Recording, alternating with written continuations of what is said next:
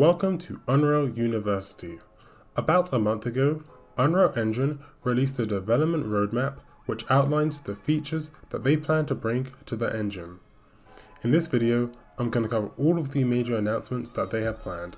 Quick disclaimer, it's important to note that whilst the roadmap outlines Epic Games' intentions, not all of the listed features are guaranteed to be implemented. These are the areas that they plan to focus on and develop over time. So earlier this year, Unreal Engine announced their procedural content generation tools. These are a toolset for creating your own procedural content and tools inside of Unreal Engine. The PCG allows artists, designers, and programmers the ability to build fast and iterate quickly. I did make a quick video covering this when it did release.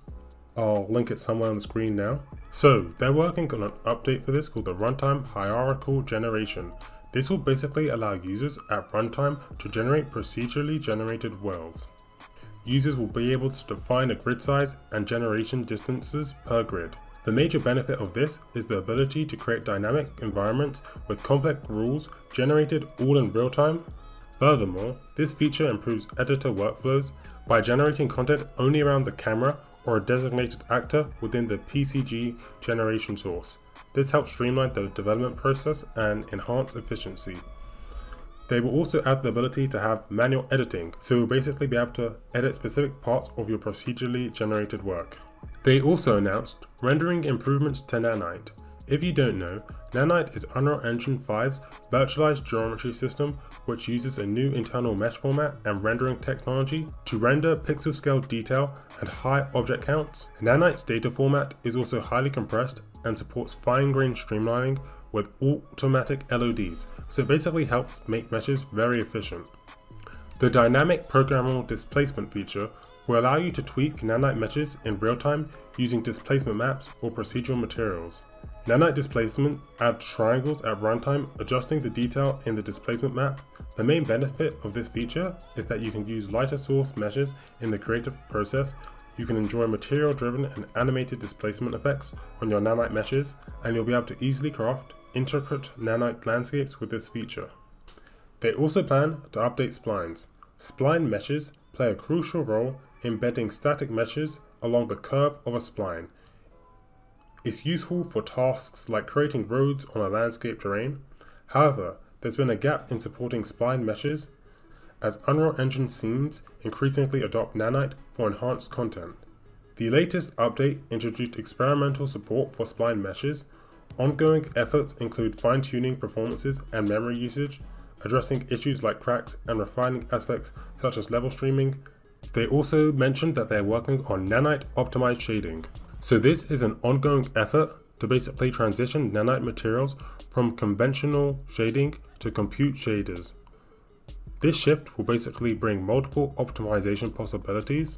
The main objective of this is to basically replace the pixel shader path, delivering enhanced performance on both CPU and GPU for computers.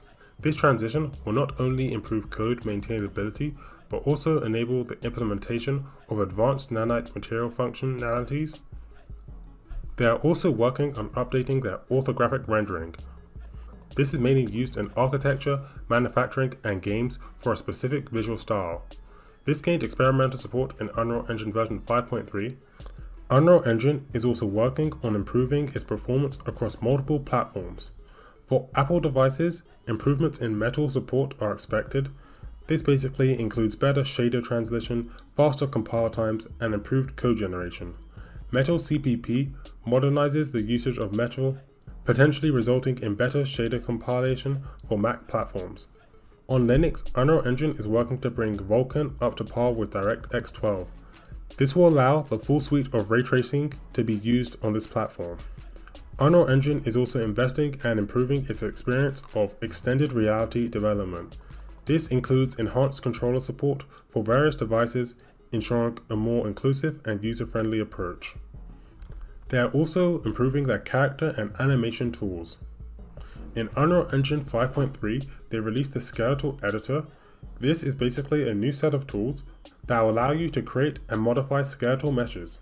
With these tools, you can make modifications to skeletons, edit skins, weights, and paint maps. So they plan to add a couple of more features to this. They plan to expand component editing This allows easier editing and the selection of vertex bones and weights. It introduces component snapping for bones and offers additional component selection schemes. They plan animation insights, which will allow the creation of bones and weights in context to your animations. It will enable the transformation of bones while painting them, and allows bone changes to be referenced in animations. Characterization. They plan to simplify bone and weight creation tools with improved starting points and helpful defaults. It will introduce the ability to copy, paste, and duplicate bones. They also plan to have new gizmos, so they're going to have redesigned gizmos for the translate, rotate, and scale for more intuitive posing and an animation interface. They also plan to improve the look and style of it. They also plan to overhaul the animation channel box for a more user-friendly experience. In a bid to enhance the cinematic creation experience and cater to a broader audience, Unreal Engine will focus on improving sequences readability with the following features. Outliner columns for track states. The sequencer hierarchy tree will include new columns on the left side, allowing users to easily view and access the pin, mute, lock, and solo states of tracks. Keyframe status indicators. Keyframe icons for animatable properties in sequencer dynamically change based on the current keyframe status, providing instant visual cues about whether a property is keyed, not keyed, partially keyed, or modified. Advanced syntax and display modes. Integration of advanced search syntax filtering from the outliner and content browser into the sequencer tree. This enables customizable filtering and the option for temporary sequence views / display modes based on the selection of items in the sequencer tree, offering flexible content viewing and experiences for animation and cinematic creators. Sequencer tree look and color improvements. A major overhaul of the look and color of the sequencer tree to enhance visibility and make it easier for creators to navigate and understand the contents within the sequencer tree. They also plan to make updates to Unreal Engine's user interface, for example, with the quick UMG preview window. This will provide UI designers and developers with rapid testing environments for user widgets without the need for them to run the play in editor. This will significantly reduce iteration time when creating intricate and dynamic user interfaces, particularly those displayed during specific gameplay events like picking up an item or winning the game. Key features include the ability to preview how widgets respond to user inputs and be able to automate UI testing by replaying inputs and checking UI states. So, those are some of the major features that Unreal Engine have planned for their roadmap. If you want to see a list of everything that they have planned, I'll leave a link to that somewhere in the description of this video. I hope you've enjoyed this and are now more informed about what Unreal Engine is working for in the future. If you did, like and subscribe, and I'll see you guys in the next one.